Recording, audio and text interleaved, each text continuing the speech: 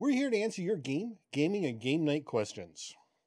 All right, so we're going to swap things up a bit tonight. I'm handing over my bell to Sean for him to talk about some of the games he's been checking out. Now, specifically superhero-themed RPGs. And I got a couple questions for him about this. So first up, what's with you and superhero RPGs? Where'd this obsession come from?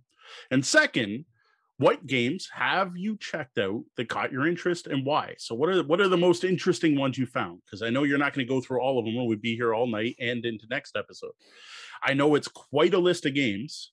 And I keep thinking, I'm like, how many ways can you do role-playing of superheroes differently? Like, I know of a few core systems, but what makes these games stand out as unique from one another? Well, up first, I started as a comic book collector very young. I was actually involved in groups of comic book collectors and tracking values and things. And while I got out of that and my collection tanked when the entire market bottom dropped out in the 90s, I still have a deep love for the superhero genre and comic book themes and the way comic books present things and tell stories. Comic books are just a fantastic form of media and have so much value, not only in the super sense, but I know, like, I was introduced to some great works of classical fiction through comic books. My first ever experience with Ivanhoe was in comic book form. And it was a great introduction, whereas the book, when I was, 8 years old, probably would not have done anything for me, despite the fact that my parents were very literary and I read Hamlet at a far too early age. But thanks to many sales and some digging into free or pay what you want titles, I've really been delving into my love for supers and in the RPGs as of late. There are so many to talk about that work in so very many different ways. Now, we've mentioned this on our show before, I think in one of our suggestions not too long ago, but one of the biggest struggles in managing superheroes at the table is relative power. Mm-hmm. There are two main methods that games use of handling this. One, limit your scope. If you're playing with a group of supers, make sure they're all about the same strength, and then you can keep your foes balanced in relation to that strength level of your superheroes.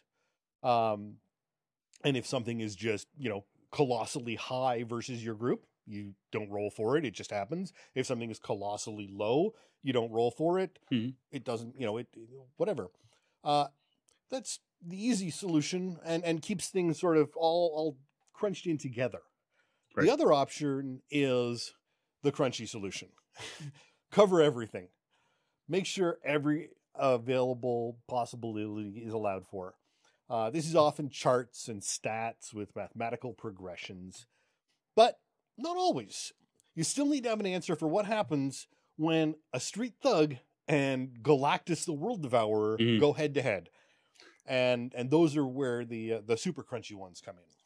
Yeah, I know there was definitely a trend in the old days that every superhero RPG published was trying to do all the things.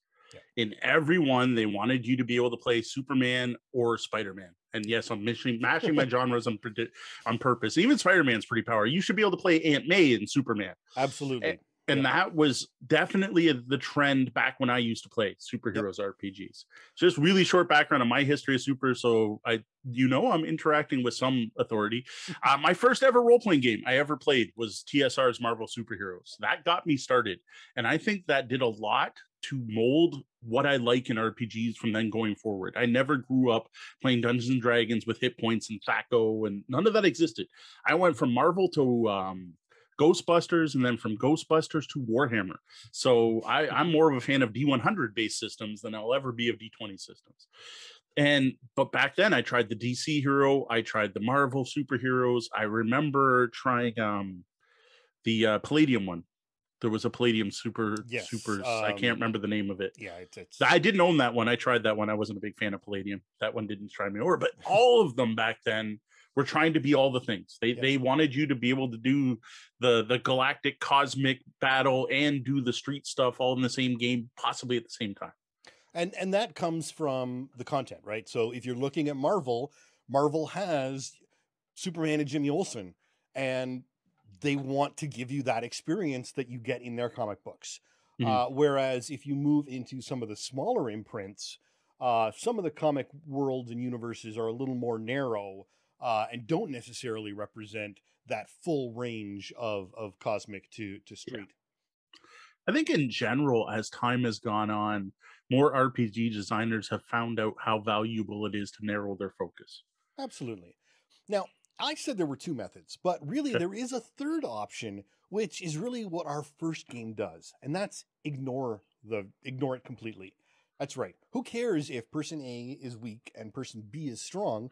It all comes out in the narrative, and the mechanics are just a matter of hit or miss in the and everything else is done in the narratives.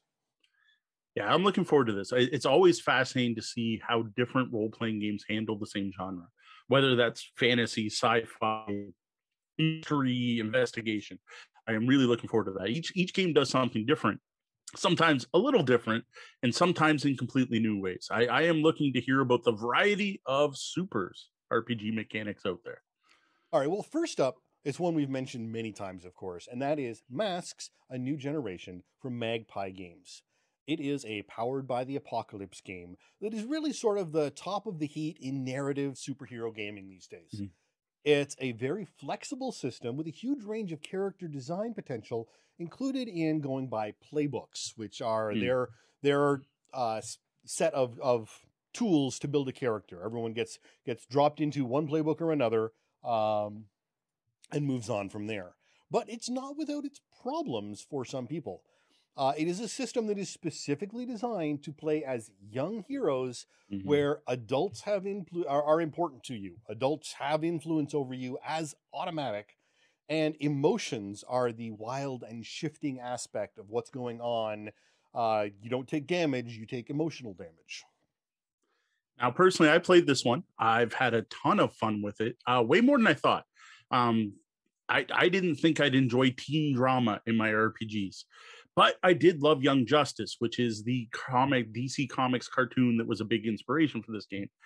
And the game I played, I had an amazing DM and or whatever the DM's called in that system, Master of Ceremonies, whatever they use, and Phil Vecchione, and well, a table of who's, right? The Misdirected Mark fans like the Weregator, Schmitty, Senda, all at the same table. And I had a great time playing Mass. And here I was like, we went to prom. I'll admit I went to 2 proms in real life, but I kind of did it because that's what you were expected to do, not because I really wanted to go to prom. So that was interesting.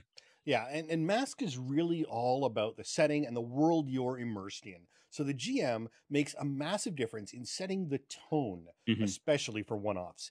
Actually offers paid sessions with professional GMs that work with Magpie to build sessions at $12 a session for several of their games, It's Masks included. I've actually been really tempted to jump in on a session and get a feel for how a pro, but mhm. a pro is running the game, just as a way to help build up my skill base for running the game. And to be honest, $12 for an Oh, RPG session, yeah, that's nothing. that's nothing. Yeah, And I would say they're definitely pros. They're getting paid for it. yeah. Now, one of the things I want to do before we go forward, you mentioned this was a powered by the apocalypse game. And I know what that means. And I think most people listening know, but there may be some listeners or viewers that have no idea what powered by the apocalypse means. So, Masks is one of a number new modern role playing games that are based on the mechanics of a specific game called Apocalypse World, which was designed by Vincent Mackay Baker. When the Bakers released Apocalypse World, it took the indie RPG world by storm, for good or bad. And along with it, they released the Apocalypse Engine to the public for other creatives to use and modify as they like, as long as you let the original designers know and got their permission to use the license. Now, there's no money, you didn't have to pay them to use it, but basically they wanted the ability to veto games, especially if someone wanted to take their system and put out some problematic content, they could say, no, we don't support this game. I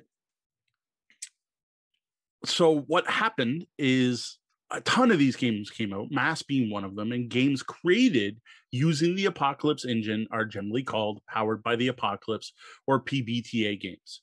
You will hear about other PBTA games tonight. And that was Masks, a new generation from Magpie Games. Now, next up, from Green Ronin is what might be the complete opposite experience in Mutants and Masterminds. This is sort of the king of the hill for a more classic style Super RPG, and it's not afraid to show it. Frankly, most people, myself included, are stymied before they manage to get through character creation. It is crunchy, very crunchy. It's all about power levels and spending points, and points spent on these stats affect points that are calculated in these stats, combined with points that are also spent on those stats. And you've got very different attack and defense stats. And that's all before you even get into spending points on skills and powers.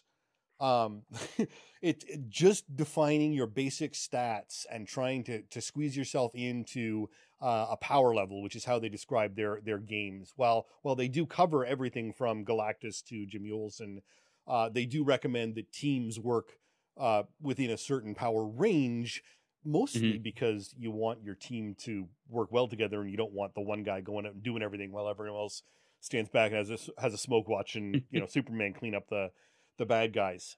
But as a result, it gets very crunchy. Now, I'm repeatedly told by fans of the system that once you make it through character creation, it's pretty smooth. But I have doubts. Realistically, I think with the struggle I've had just trying to barrel through reading it on my own, I need to sit down at a table with a knowledgeable GM running for me, or watch enough APs, even though I own the player's guide and the GM's guide and have been reading them. Mutants and Masterminds definitely has a reputation for crunch, and it sounds like it stands up to that reputation. This was one I never got into. I didn't do M&M or Champions or any of the other really high crunch Supers games. I liked my Universal Table and my D100 rolls. Though I would have thought, like, this is the 6th edition, I think, of Mutants and Masterminds. I would have figured they would have streamlined it. And what scares me is maybe this is streamlined. Yeah, it's something, that's for sure. So that was Mutants and Masterminds from Green Ronin. All right. Well, next I'm going to shift back over to Powered by the Apocalypse, PDBTA, with Worlds in Peril from Kyle Simons at Sam Joko Publishing. This is a run up to a version of Masked with Adults, and it had some real potential. I was really interested reading through this and hopeful. And it's got a different system, whereas in Masks, you get a playbook, and so you are either the Bull or the Janus, and that one playbook frames your entire character creation. This is actually a mix and match. So you're actually picking sort of what inspired you and where you're headed to, and match those together to create your playbook, which gives you a little bit more flexibility compared to the monolithic playbooks of Masks.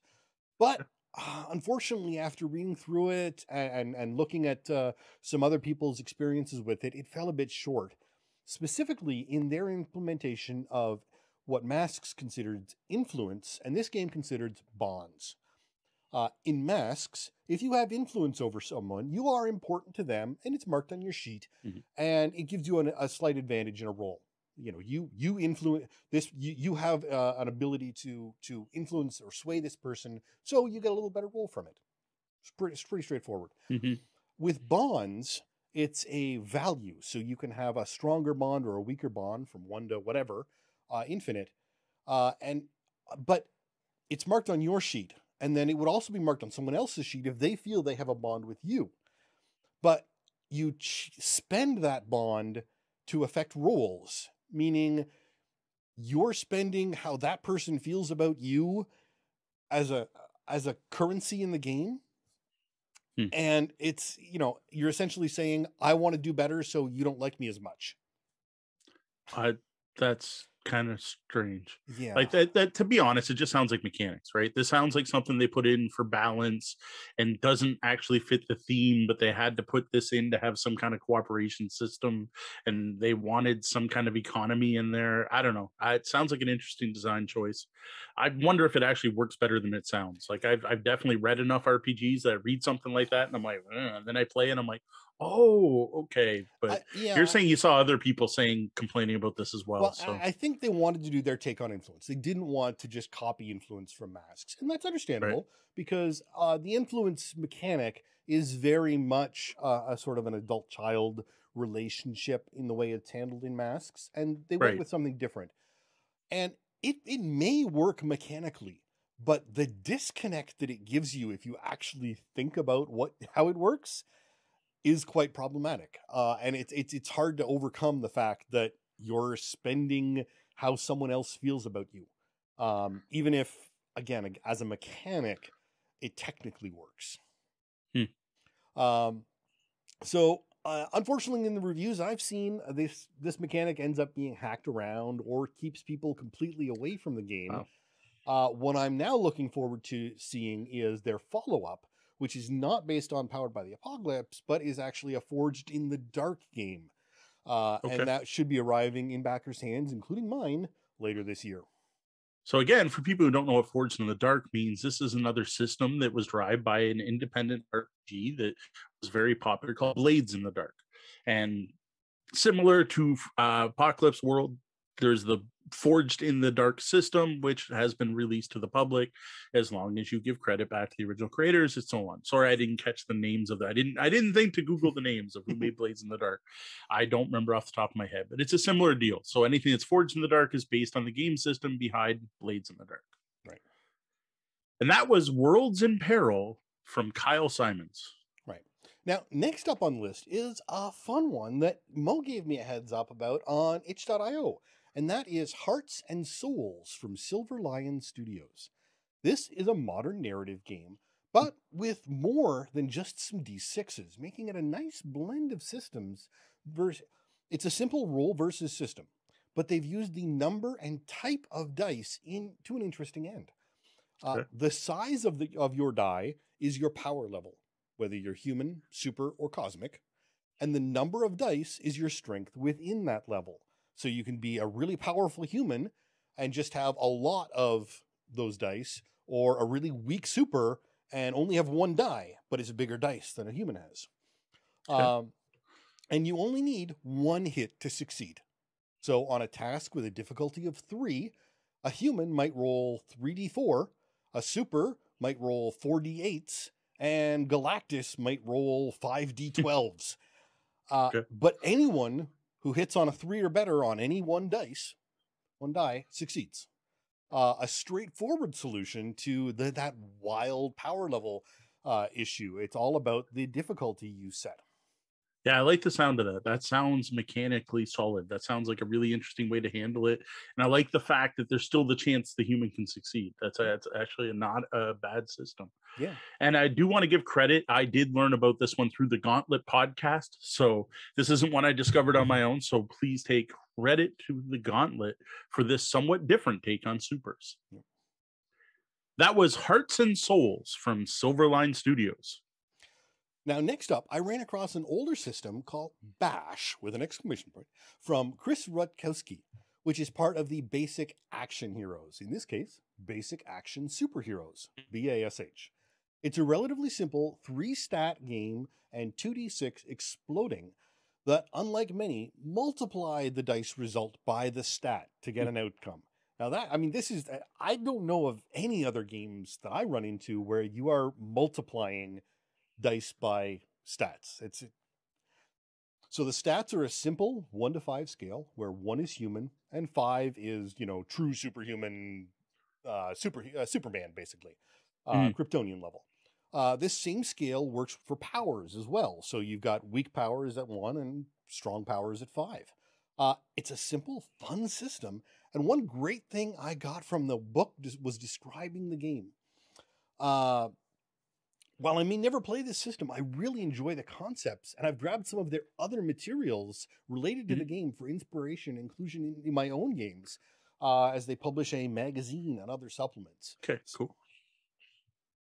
Yeah, that one sounds solid too. Again, multiplying. The only thing I think of is DC Superheroes, the original used exponents. Yeah. and you would multiply the previous level by your level, and you were always twice as good as the one under. But like even that's different. Yeah. It's not the same as multiplying your stat modifier to based on your ability or whatever, your skill. Yeah, and I mean, like, and 2d6 exploding Yeah, that multiplied too. by, you can get some really high numbers there. I So would think so.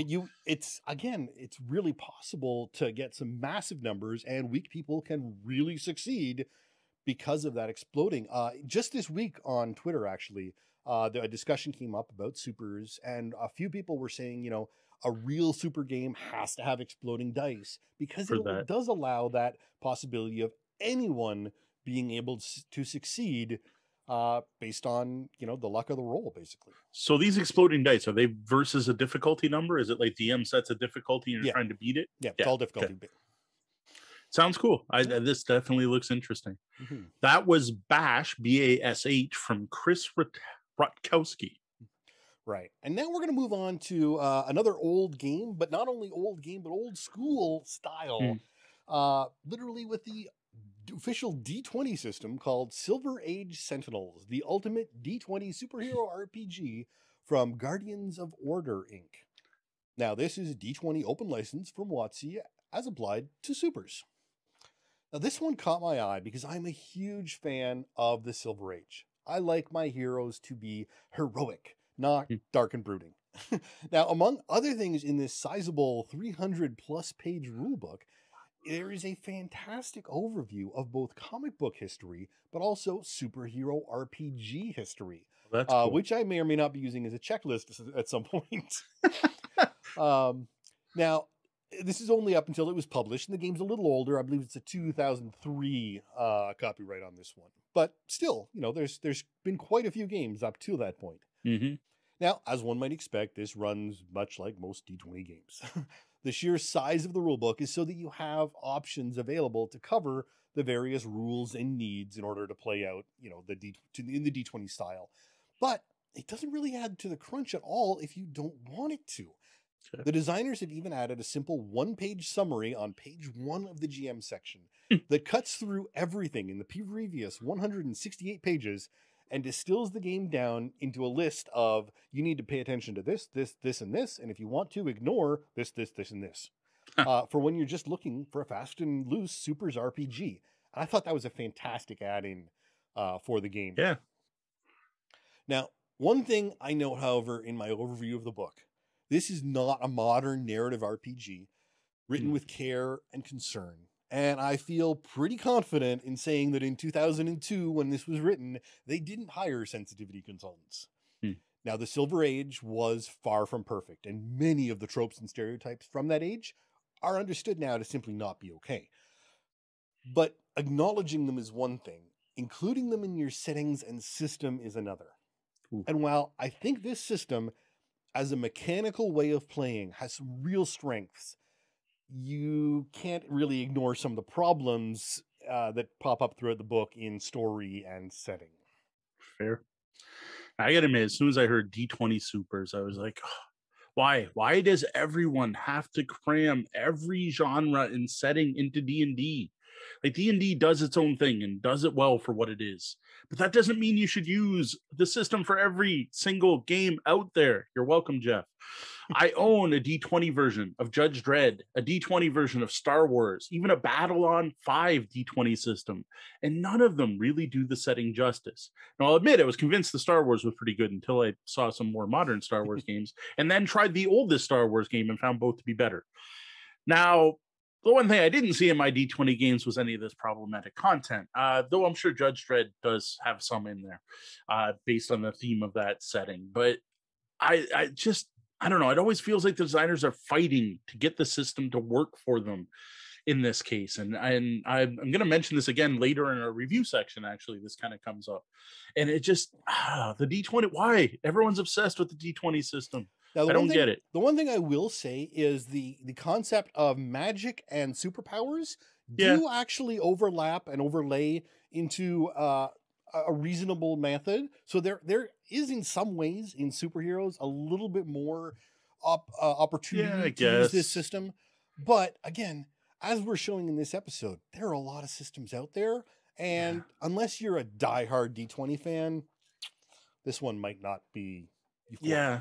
And you know what? To each their own. If you enjoy playing D20, feel free. I personally find it, I don't know. Like I said, it feels forced whenever they take these extra settings and turn them into the D&D system. Yep. But if you enjoy it, if you love Super Age Sentinels, do your own thing. This is my opinion. You're welcome to your own. Yep. That was Silver Age Sentinels, the ultimate D20 superhero RPG from Guardians of Order, which also implies there are other D20 superhero RPGs. Now, next up is one that I should have known better about.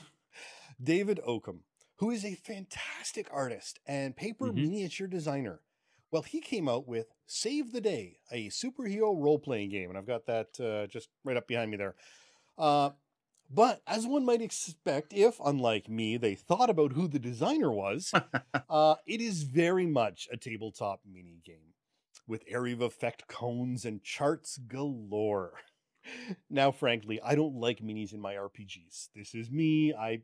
It's just not my thing, even in a world without pandemics.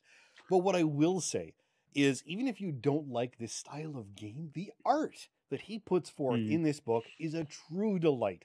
A fun silver and golden age feel style characters with the thick line style he's got that are made for cutting out in all of his style. And so even if I will probably never ever play this game, I'm not at all sad that I have it in the hardcover and can flip through and just enjoy what it is for a work of art.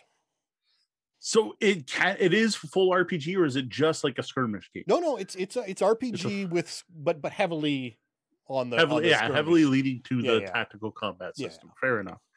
I am a personal fan of David Oakham, fellow Canadian.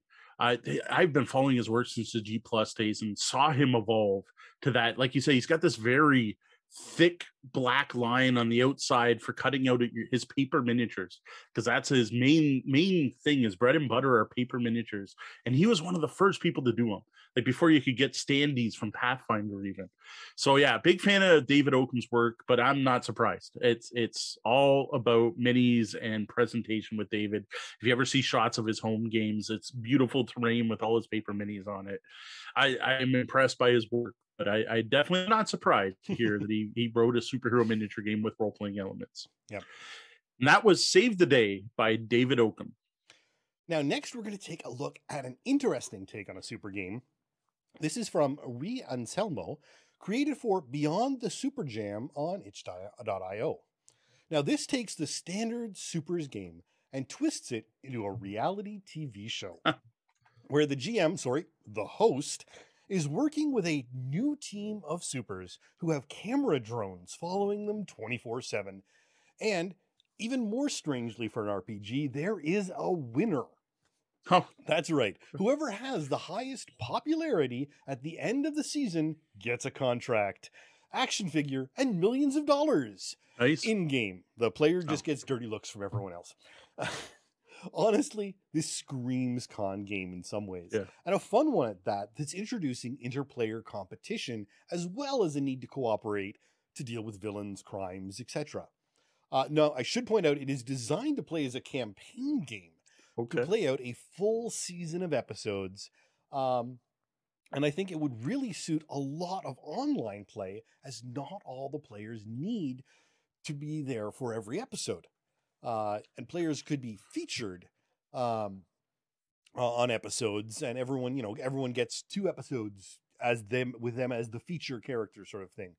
And the other thing is use of dice. So the DM is always rolling for your opposition with a dice pool built up of a variety of different dice based on the threats present in each encounter. It's a little tricky to grasp at first as you're reading through it, but for the right group, I think this game really has some amazing potential. The DM, what was it called? The host rule for the pool of dice, the pool of threats, really reminds me of Marvel Heroic Roleplaying, where I actually went out and bought a set of red dice in all the different sizes, so my pool was always red so people could see it. Yeah. One thing I thought of here when you said that about playing online, because it's a TV show, is there an audience? And does that impact it? Well, the audience really only exists in the popularity sort of score you get. Because all I'm thinking is stream that on Twitch where you have an audience. And I'm just thinking you could definitely tie something in there. Oh, absolutely. I'm sure you could, with voting and bits or whatever, Yeah, however exactly. you could absolutely, with very little hacking, turn this into a stream. Oh, that sounds fantastic. Actually, the game in general sounds really cool. I actually used to run an older game system called Dream Park based on the novels, but I threw out the novels and the whole you're playing a character. But I kept the whole you're playing a character who's playing a character, and you were playing a character on an ongoing TV series / game show. Now, we didn't have winners, but we did have things like audience interactions. So the players would do something, and I would tell them what the feedback was at the time. There was no internet at the time I was running it. Well, there probably was an internet, but not like we have now. But I would there was a live studio audience, so like I'd start clapping when they'd be doing something, or I'd start hooting or whatever. And I loved running that game, and the players loved it. And it's cool to see that being done by someone else. So I'm not the only one that came up with this, but they're doing it with supers, which is really cool, where we did literally anything because it was Dream Park. So players could make whatever they wanted and they could change it up between shows. So you get the same actor playing a different character every time, which fit the season well. But seeing that applied to superheroes sounds really neat. Absolutely. And I think, you know what, now that you've got me thinking about it, this would actually be a fantastic way where if you had a host, you could also have narrators. So you actually get, I would actually love to go to a meta level. So you've got basically a stream doing the RPG that is streamed to another stream where you've got two people talking about what's going on. And commentary. doing commentary and narrating over and over the whole game as it's played. And that would be the stream you'd send people to watch. Or they could choose. or they could choose, obviously. Right. And just sort of, have that, call it, because those people could be calling out to the audience while the players and the narrator didn't directly address the audience at all. They knew they were there, but didn't, they were busy fighting crime or whatever was going on. Yeah, there's definite potential there. Yeah. And that was Beyond the Super Jam from Ree and Selmo. Now, I think I'm going to wrap up with one of the most different super RPGs in my collection, and that is Spectaculars from Scratchpad Publishing, and that's the big box right there up over my shoulder. Okay. This is a card and dice system that caught my eye immediately when I saw someone mentioning it on Twitter. They were actually mentioning that it was hard to get because at the time during the pandemic, the publishers were shifting warehouses. And they'd been asking about it, and I looked into it, and within a day I ordered it myself. So in addition to dice and cards, they use tear-off pads like you'd use for scoring in many board games, but these are both for your character sheet, and that's character sheet in quotes, and for what they call series, or the published scenarios in adventures, sort of. So the game almost feels like a deck builder with how much stuff you get in it. You got 290 cards, 22 dice, 60 tokens, and game trays. That's trays with a Z, plastic. Oh, the branded game trays? Game trays for each player.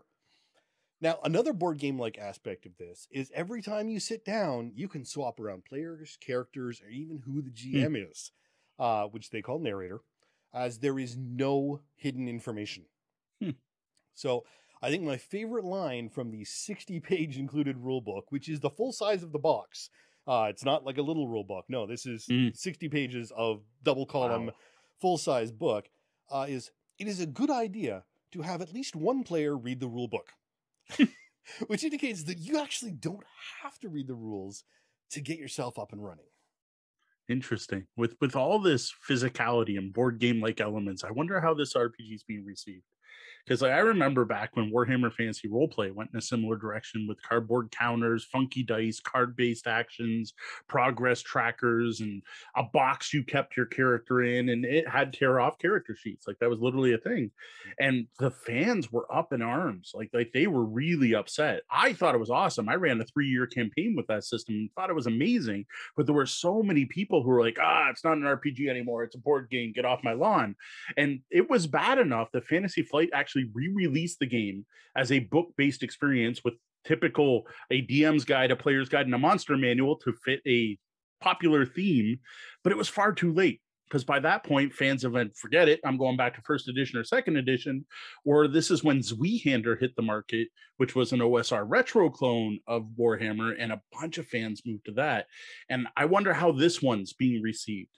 Now, Fantasy Flight did go on to create the Genesis system, which uses parts of that RPG system. So, but they still ditched all the cards. Like, it's not quite as physical as Warhammer was. Yeah, it's interesting. I mean, now this isn't based on off an existing content, so you wouldn't be luckily upsetting anyone who already True. loved the true thing.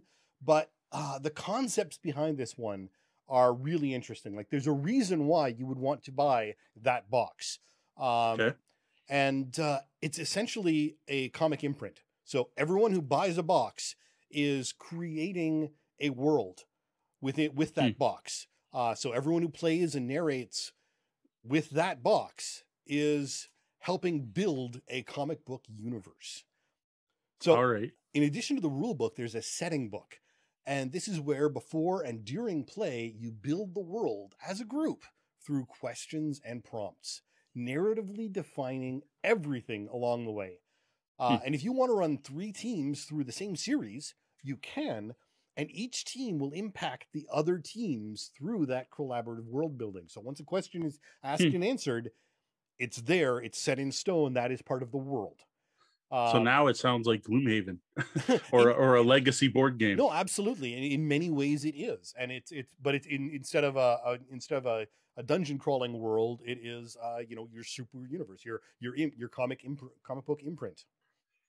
Well, I gotta say that doesn't sound like something Deanna like though. She is really not a fan of the shared world creation, and it sounds like that's a big part of this game. It is That's almost the main part of this game is making the world. very much. And on top of that, there's this fantastic character creation system. So while you have a character sheet and on a tear off pad, that only records things like your name, some advancements, and a few of the narrative aspects of that character. Okay. Everything else is done by cards, randomly drawn and assembled in this game tray to lay into a specific layout to get everything there in front of you. Now, there are optional rules if you don't want to make a random character, but they do specify that will take time because, again, you're basing this off of 290 cards. So if your players are going to go shuffling through cards to find the right power, do that on a different day. Don't try and do that when you're sitting down. Sure. If you want to sit down and play, though, shuffle your deck, deal out your powers, deal out your archetypes, deal out things, and you're good to go. Now, do you do that every session? Like, do your powers change? You can. You can do it every session. You can keep characters through. Okay. They even actually have if a player from Group A is coming in and playing with Group B, and those two characters share the same power. There's only one card, but there are some generic powers, sort of. That Okay. so the players have Proxies. to agree. Well, you can do proxies, or the players can agree that, well, in this game I'm going to be powered down a little bit, and I'm going to use this Okay. instead of. And only one person uses the card. So that's interesting, and it's all just laid out really in a really interesting manner in the game tray. I'll have to do some pictures for the blog post, I guess, to show off these game trays. And then finally, the publishers have printable copies of everything should you run out of any pages, and a digital creator pack with art included so that you can build your own series if you've managed to completely exhaust the 4 series that come in the box. Now, is there any expansions for this, or is it too new for that? It's still pretty new, and well, COVID. So myself and probably many other people really haven't had a chance to get this in front of people yet. There is apparently a tabletop simulator version, but I've thought about Discord, but it would probably require some serious character keeper magic and bot enabling in order to get that going because of the randomness aspect. So one really interesting use I thought of this one is, again, as a con game, because if you bring your box to the con, you're bringing your comic book universe and allowing others into it. And then every time at every con, more people, whether it was the same players wanting to jump in again or completely new people, would be joining into this world and helping expand the world of your comic book imprint as a group over years. That's very cool. It reminds me of Todd Crapper, the man with the best name in gaming. is running his I'm drawing a blank on the name of the game. That's terrible. If I remember the name, but he runs a con game, and what he has decided is that his con games are all in a continual universe, Right. and telling an ongoing story. And the one thing that happens at one con will impact what's going on in the next con, and will impact High Plains Samurai. Thank you. No one said that. I'm thanking myself. Samurai was in the back of my head. I couldn't remember the High Plains word. High Plains Samurai. Really, a very modern narrative game with some rather unique ideas on narration and shared narration. But anyway, it was just the concept of the ongoing con game. It works really well for Todd. One of the things Todd's actually done is he has gotten a hold of myself and another person who played the same character and wants us to duel out because of that. Because where I went with the character was very different from where Jason Pitt went with the character. He's like, I want you to like compete with each other, like you're from different worlds or something. But it sounds really cool. And I don't know, this one said, of all the games you mentioned tonight, this is the one I want to see. Like, this sounds the most interesting to me. Again, as a fan of games with board game like components, and like in the back of my head as a part-time game designer, I'm always fascinating by wanting to put board game elements in RPGs. And I keep thinking that you can do a bag builder as an RPG where the more skill you have, the more chips you can put in the bag or something. And I'm always fascinated to see how people have physicalized or added physicality to role-playing games by using board game elements. And this sounds like a fantastic system for doing it. But what do you do with all those dice? Is it a dice pool system? It's mostly actually percentile.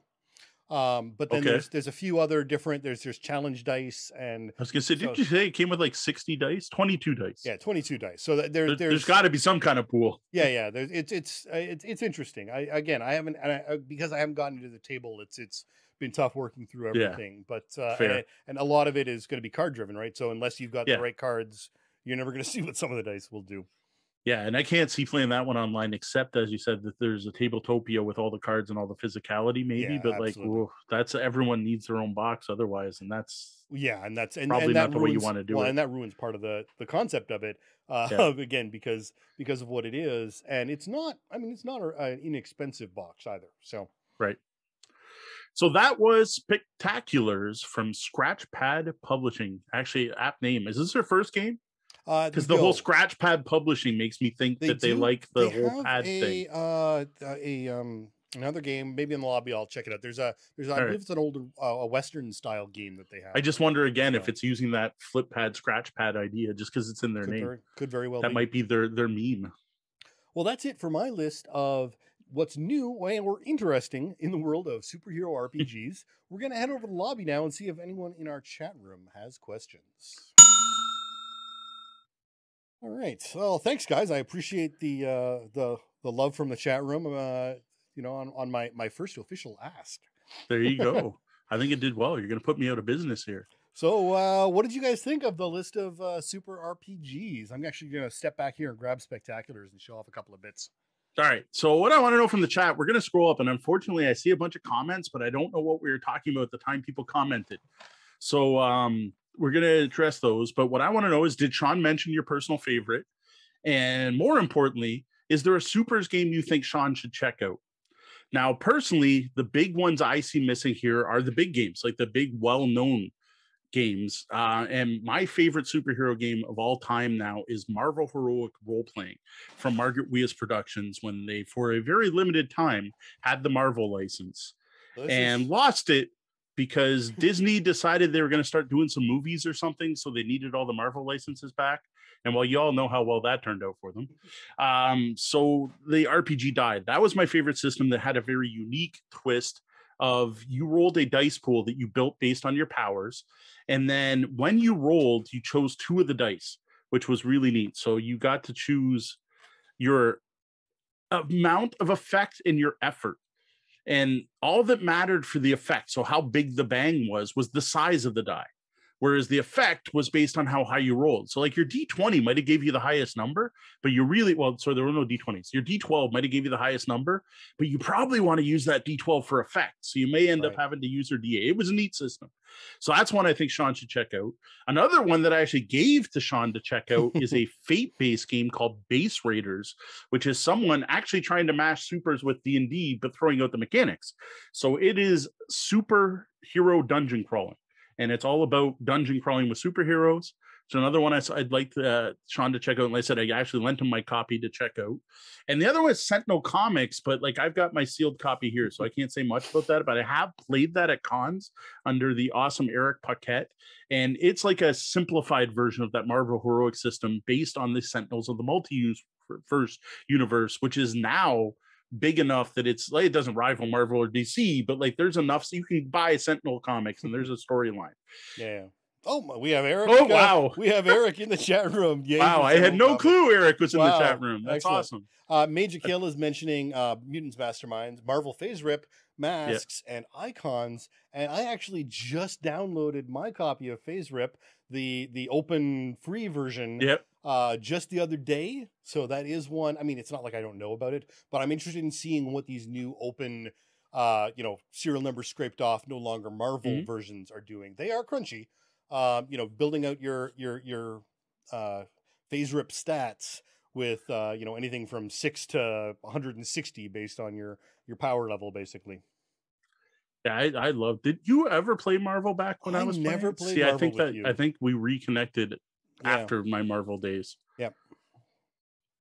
So I'm gonna scroll back through the chat here, see what we got. There's our starting. Well, Mountain Papa is asking about Teen Titans, and yes, Teen Titans is absolutely one of the masks inspirations. Teen Titans and Young Justice are sort of the two key. Yeah, I always forget. Deanna was a big Teen Titans fan. I did not. I was kind of like Sean, doesn't do Shadowrun games with elves. He likes his Cyberpunk Pure. For many years, I was a Marvel only fan. I was not a DC fan. Deanna, on the other hand, was a huge DC fan. So she was the one that was into that. Ryan asked about Overpower. Was that trying to remember? I think that was the Palladium. About the Palladium. See, I think Champions is the Palladium name. Yeah, and I'm not a fan of Palladium, so I will probably politely not even take a look at that. Not to look at those. No, we didn't discuss Todd's game. I don't know if I'm aware of Pandora Superhero RPG. I'll have to look into that. That is currently on Kickstarter. Okay. That is Todd. We did bring up Todd Crapper, and I talked a bit about one of his games, but I did not mention that one. Yeah, Todd currently has Pandora up on Kickstarter right now. Oh, I'll have to take a look at that. So Brian made a comment about Mass being not only a very good Supers game, but it's a better Powered by the Apocalypse games than any others he's played. So it's his favorite PBTA game thus far. Pandora, I don't know if I would go that far. Destruction, is that the one? I think so. Yeah, sounds right. Like a game of overpowered broken ruler games. Great evil. All right. Yep. Excellent. There you go. We got one new one for Sean. Anyone got any more? Yeah, Heroes Unlimited is the Palladium. There we go. Okay. Oh, that's the plan. See, I was trying to. There we go. And Champions is Hero. There we go. Yeah, Champions is one I do plan on grabbing and looking at. Heroes Unlimited is the one I will probably bow out politely by. Yeah. And to be fair, I mean, there are probably at least 5 or 6 other games in my RPG directory that I just didn't get to because they often share a lot of similar concepts or weren't as interesting or diverse as the ones we covered today. Yeah, the goal today was to talk about how systems do things unique. I'm sure there's other D20 systems, right? Yeah. Oh, absolutely. So someone noted that I probably would have had a better time playing a Supers RPG instead of going to prom. Potentially. Like, we did it. They played one song that I thought was acceptable to dance to, and we danced. That was nice. Then we went to an after party. That part was good. Except I tried to do a stomach trick, and that did bad things with the beer. So Math Guy Dave is mentioning he listened to an actual play. They quit after one session. I am guessing that's Mutants and Masterminds. Masterminds, yes. All right. Not really at all surprising there. Brian saying exactly this. If I remember correctly, that's when I was somewhat ranting about forcing settings into the D20 system. Give them all the cones was a comment about David Oakham's miniature game. And I just dropped the link to the Pandora game in the chat room There you go. for Thank anyone you. who wants to take a look, as I back the registered super level right now. There you go. It's done. Yep. Sold. Eric, you better tell Todd he owes you. Yeah. Let Todd know that you deserve a you deserve a kickback on that one. So Mountain Papa is not a role-playing player, but really enjoyed the topic, so that's awesome. Brian also really enjoyed the topic and the range of games. Math Guy Dave was most interested in Spectaculars. Yeah, and Spectaculars is really an interesting system. Again, because of the flexibility of it is, and that shared universe you're building. It's as well as, I mean, I bought it because of the cards. At the time, I'm like, oh, supers and cards, I'm in. But then once I got into seeing the way the narrative is built and the fact that you're recording the narrative in their own books, in their setting book, it's like, so this is the scratch pad for one of their series, right? And it's literally, front and back pages. I thought there was more improv on theirs. Okay, so there's more detail. Like there is improv, but there's a lot more guidance there than I thought. These are questions. So this is they're all sort of multiple choice questions involved. Cool. And then the setting book, you've got here is, so it's like, what's the name of your city? What's your city nickname? And then they've got, what makes your city different from every other city? It's definitely a legacy game. You're going to write in the book. Oh, absolutely. And, every page has a question about truths. Seems cool. as well as filling in all the questions, you get to enter truths about your city that are going to be a fact for, evermore in the world. So Eric asked about Todd Crapper's RPG. These were games Sean already has. So one of the reasons we didn't mention Todd's game is we haven't seen it yet. Yeah. City of Mist is popular. I've definitely seen that, but I know nothing about it except I've seen that before. And She Games makes Deanna cringe. That's the cartoon, though. You used to like the actual comics, from what I remembered. New Teen Titans and Teen Titans and whatever. Yeah, and Deanna liked both. I like both. I will happily read either. Icons, I've definitely seen Icons. I own a copy. That's my problem, is I own probably all of these, but I haven't actually sat down and read them. I do own a selection of Icons content. I haven't. I got the Icons Assembled version, which is their recent sort of mashup of everything and re-release of it. Yeah. But I mean, I've got some kids stuff that I didn't talk about. There's Wearing the Cape, which is a very kids oriented game. Brian might actually be interested in that one. Again, it's Wearing the Cape, the role playing game. That's an interesting one. Sorry, I guess I worded something wrong. And She Games doesn't make Deanna cringe. She's Modern not playing Teen Dream Titans Park. Makes Deanna cringe. Right? Modern Teen Titans cartoons. Dave saw my tweet. Oh, there we go. Yeah, and Sean backed Pandora. So there you go. You're welcome, Todd. I don't think Todd tunes into the show, but that's cool. Yeah. Todd's an awesome guy. So one of the other things that's out there that's fantastic, and if you are running superhero games, one of the tough things, if you, like me, aren't running pre-written adventures, is just making sure you've got the inspiration on a day-to-day basis to keep a fun, fresh villain of the week going, as well as overarching plots. And one of the things that's really helped me is going and grabbing different source books on DriveThruRPG. Even if I'm never going to play the system, the interesting content they put out is fantastic. Although I have to say, not all of it. I picked up one game, and I'm not gonna bash on them, but I picked up a system, and it was a source book, all about heroes and villains, and it was very robust, a significantly thick book, until I got to it and realized that it was literally Marvel with the serial numbers scraped off. And I mean, I don't think there was a single original character in the entire book. That's too bad. I mean, 200 plus pages, but I could literally trace a direct line from every character they listed to their alternate in the real existing comic book world. Yeah, fair. And that one was an unfortunate purchase on my farm. But a lot of these are, you'll get these little interesting concepts, and someone will just have, they played something and they created some interesting NPC that had a couple of quirks. And they threw that into their game book, and that's just something that's fantastic to grab on and run with in your own direction.